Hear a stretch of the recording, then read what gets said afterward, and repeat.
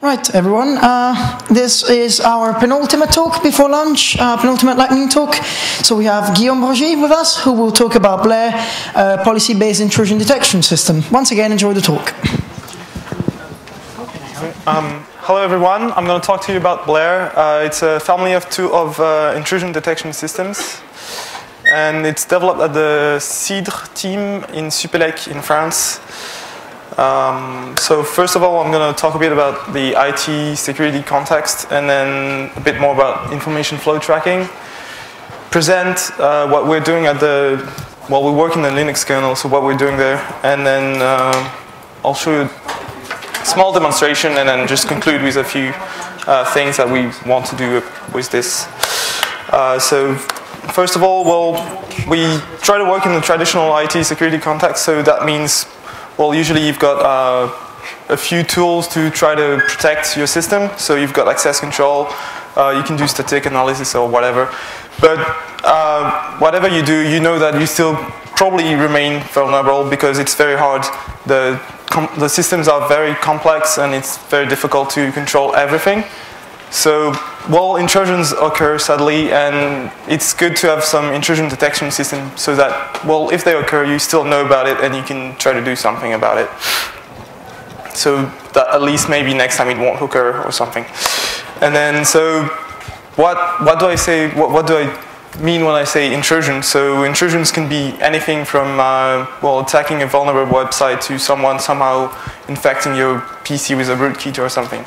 And then, whatever those intrusions are, usually you still have two very common characteristics of those intrusions. That, well, someone intrudes on your computer for some reason, and the reason is usually to modify some information. So someone who is not authorized to modify some information will try to do that, or to leak some information from your system to the outside. So what we are going to try to do with with intrusion detection is usually we monitor the system, so we read one or several data sources, and then we analyze that data, and we try to detect when an intrusion occurs. And there's actually two ways of doing that. It's either you modelize what an intrusion is, so that means that beforehand you know what kind of intrusion can occur, and then you know that if you see this and that pattern, then there's probably an intrusion. Or you can try to modelize the normal behavior of the system. So that means that you know how the system behaves, and then if it starts behaving weirdly, then there's probably something wrong, and we consider that an intrusion. So it's this second part that we're going to be trying to do.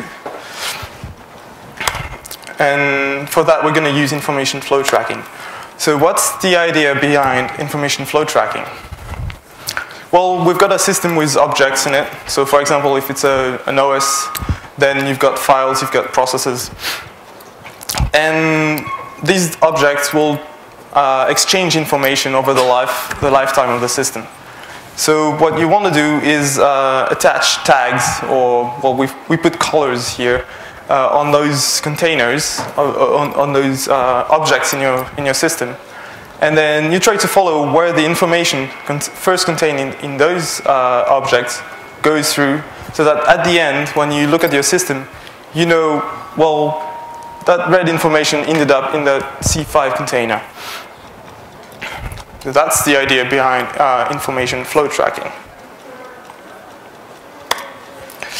To do that, well, we obviously need what we call information tags, which basically contain they do not contain the information, but they contain information about the information that tells you, well, this information is of, well, kind A, and then that information is of kind B. And so it's this information that you're going to propagate over the lifetime of the system so that you can follow the information flows. And then if you want to have a policy on these flows, well, obviously you need some kind of way of specifying that policy. So what you need to do is define, well, we've got this and this container, and this container should be able to contain information A and B but we don't want to ever see information of type C in that container, whereas the second container can contain any kind of information. So you can set up a policy like that so that you can protect the confidentiality and integrity of your system. So right now, Blare is actually a family of IDSs. We've got it working in a Java virtual machine. So that means that you can follow the information flow throughout the life of we modified the Java virtual machine, so you don't have to modify the actual program. So you can run your vanilla Java software, and you can follow the information flow through that. And then we modified the Linux kernel, so that's what I'm going to talk a bit more in detail afterwards. And since the Android kernel is based off the Linux kernel, we also got it working on the Android kernel, which uses a bit, well, some different technologies, so it was a bit of work, but it's not that much. So now I'm going to talk about how we implemented that in a Linux kernel. So what we do is we track the information flow at runtime. So we're inside the kernel, and we can only see what the kernel sees. So we're in that black square, and we've got all these applications talking with each other, talking on the network, writing to files and whatever. And we want to follow all these information flows, but we don't know what happens inside the applications themselves. So we've got two types of tags. The first one is information tag. So if you remember, that was a colored tag that basically contains meta information about the information inside the file. And we need to update this tag each time there's an information flow. So that, for example, if we have a file which contains content, and then we know that content is of type is a type of content 1, then if we try to copy that file, well, first there's a copy process that is created, and then it's going to read the content of the file, be tagged with 1 because, well, it now contains the content of the file. And then when it writes to the new file, then that new file is going to be tagged with the same 1 I tag. That means that we can trace the origin of the content. And then we have policy tags, which enable us to set up a policy in our system. So these meta information are not propagated. They are set up at the beginning before launching the system, and they don't change. Well, you could change them if you wanted, but you'd have to do it manually. So what we do is we let the information flow happen, and then once the information flow has happened and that we have updated the information tag, then we check to see if the current content contained in the file is still legal. So for example, if we have a file which still contains contents and which has information tag 1 and a policy tag of 12 or 13, then that content is legal. So the policy tag is actually a set of sets. And if we want the information tag to be legal, then it has to be contained in one of the sets contained in the policy tags. So for example, if we have information of type 2, which is written in a file with policy tag 12 or 13, then that's legal. If we have information of type 3, once again, it's legal. But if we have information of type 2 and 3, then once we put it in the file 1, then we have an alert. Because file 1 can contain 1 and 2 or 1 and 3, but not 2 and 3 at the same time. So the way we implemented this is that we used the Linux security module framework, which was first used for SE Linux. So basically, you have a number of hooks on system calls that you can hook on, and whenever you go through those system calls, your security module is being called by the kernel.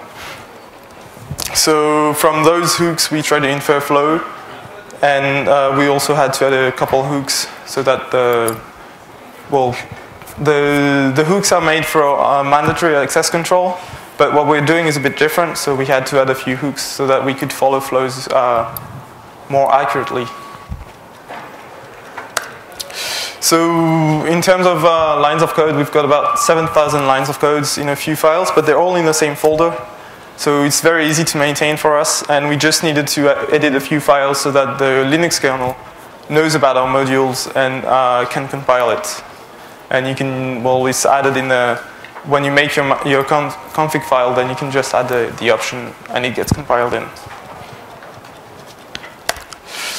So that's great on one host, but Blare can actually work as a distributed host-based intrusion detection system. So what we do is we label network packets. So for that we use the commercial IP security options. And so we just label the packets, and then when the other host receives it, you can just read the labels and put it on the information. So that's cool, but that means that both systems need to run Blare. And one of the things is right now we have 230 bits that we can use, so we're using it very naively. So each bit represents one tag, so that's fine for our simulations. But what we really need is some kind of a distributed security token management system so that we can use any number of tags and not just be limited to 240 tags. But that second part hasn't been implemented yet. So I'm going to show a small demonstration of what we can do with Blare with a distributed system. So we're going to have one web server with 2 virtual hosts and 1 database server. And one of the 2 virtual hosts is actually vulnerable and is also accessible to the outside internet. So we're going to tag each files in the virtual host with a different tag. So for virtual host 1, we're going to have 1, 2 for virtual host 2. And then we're going to tag also the Apache2 executable file and the PHP shared library. Same thing for the database. So we're using WordPress. So we have a database for the users and for the posts for each of the websites. And actually, since we're using PostgreSQL, we can know which file is which database. So each table in the database. So that's why we used PostgreSQL, and we need to put that policy on the executable files. So that means that when an executable is going to read the data, so either Apache or PostgreSQL is going to read the data on either a file on to serve as a web page or data in the database, then the data is going to be tainted, and we can check the policy to check that. So the policy says that we can either have data from 1, 5, and 6, which is website 1, or 2, 7, and 8, which is website 2, but we cannot share that data. And the negative tags is actually a cool feature of Blare, is in that when you execute an executable file, then you create a process. But instead of saying, well, that process was spawned from file with a type of 2, so it's stained with data 2, we say it's stained with data -2, and that we know that it was actually executed data and not just standard data. So that means that we can refine the policy a bit.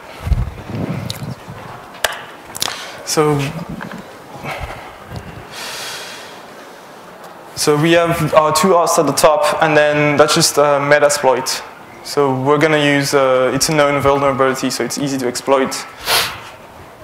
So we're going to see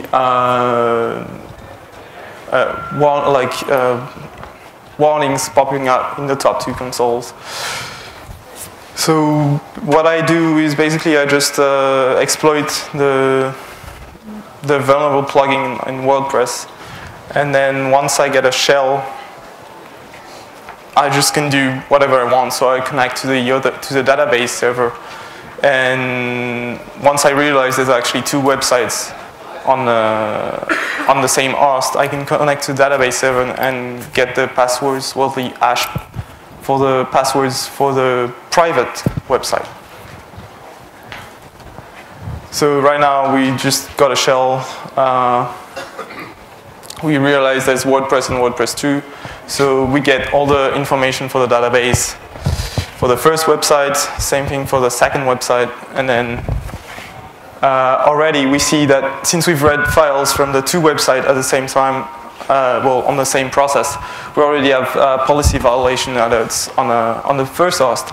And then once we read the data on the second host, then we get errors, well, policy violation alerts on the second host too, because the process asking PostgreSQL to read the data is already tainted with 1 and 2, and so that violates the policy for PostgreSQL too. So yeah, that's it.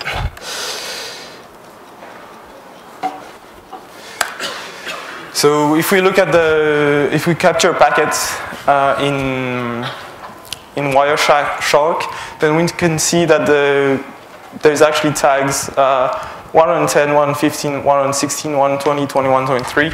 So like I said, we have 240 bytes. So 120 is actually 1, and 119 is 0.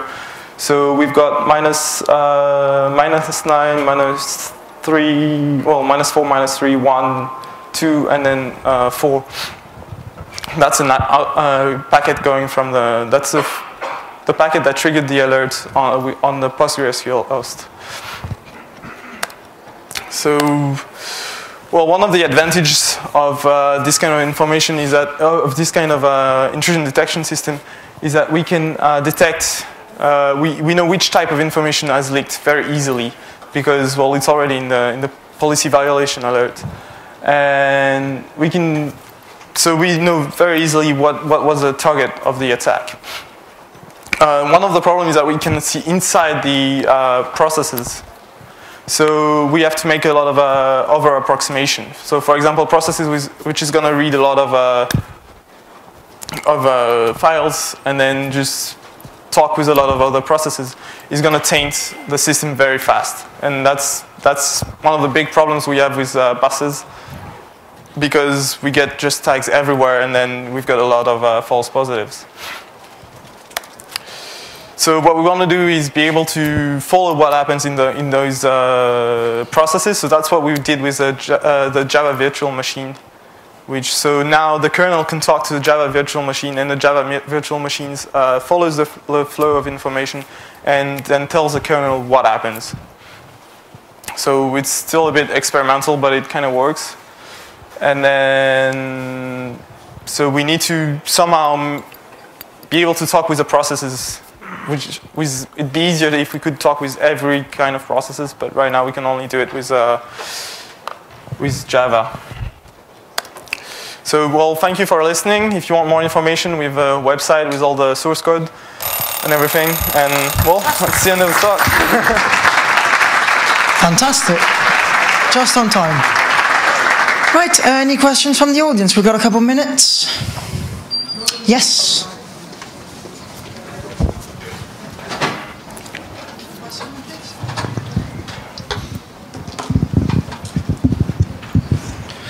Hi, in the Blade system, I can use rules of emergent read. Sorry, what kind of rules? Rules of the community of emergent read. Open source community for the rules for Snort and Suricata, emergent read. Actually, right now you have to put the rules by hand by yourself. We're working on something to adapt AppArmor rules to AppArmor policy to Blare policies, but right now the only tools we have is you say by hand on which file you want to put which policy. It's kind of arduous work right now, but that's the way to do it. we need to work on something that could use already known databases of vulnerabilities and things like that to set up policies easily. But we don't have that yet. Thanks. Right, I'm afraid that's all the time we had for the questions here. So if you have any questions for Guillaume, please chase him again outside the room or at the front here. And Guillaume Bourget, everyone, thank you again. Thank you. And the next talk will start just in a couple minutes.